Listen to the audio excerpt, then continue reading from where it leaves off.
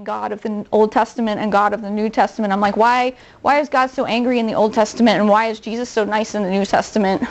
Like, did God have an identity crisis? Like, what happened? And I didn't understand that until I actually literally heard that sermon that I was just mentioning to you, because it just explained that, no, God wanted to meet on that mountain with them. So I'm going to read a little bit about that to you.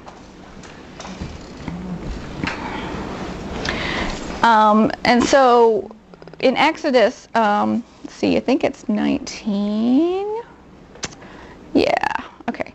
19 verse 5, it says, if you will obey my voice and keep my covenant, you shall be my own possession among all peoples. And so then God asks Moses to have all the people consecrate themselves to be ready for the third day when God will come down and meet with them. And so God is so looking forward to this, now that I understand this a little bit better. And so, but he wants them to consecrate themselves, which means to set themselves apart, abstain from certain things, wash, be ceremonially clean for that time.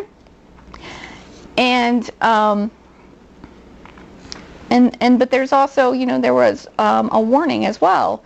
And so Exodus 19 verse 16, it says, on the morning of the third day there were thunders and lightnings and a thick cloud upon the mountain and a very loud trumpet blast, so that all the people that were in the camp trembled.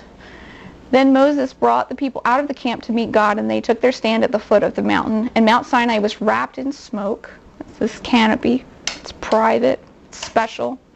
Because the Lord descended upon it in fire, and the smoke of it went up like the smoke of a kiln, and the whole mountain quaked greatly.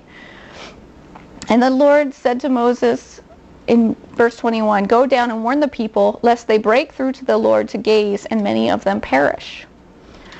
So he had Moses contemplate specific boundaries that were in place for their protection, because of they could not stand before a holy God. Jesus had not given his sacrifice yet. There were ways that this had to be done, and God knew what they were. But it was his desire to meet with them. And after the covenant was given in the form of the tablets, the people were too afraid to meet with him. And they said to Moses in chapter 20, verse 19, you speak to us, and we will hear, but let not God speak to us, lest we die. And Moses answers, do not fear, for God has come to prove you, and that the fear of him may be before your eyes, that you do not sin. The fear. Yeah, so the presence, it's something very sacred. It's something very special. It's powerful. It's life-changing. But there's a fear, but it's a good fear. It's not enemy. It's the enemy's fear.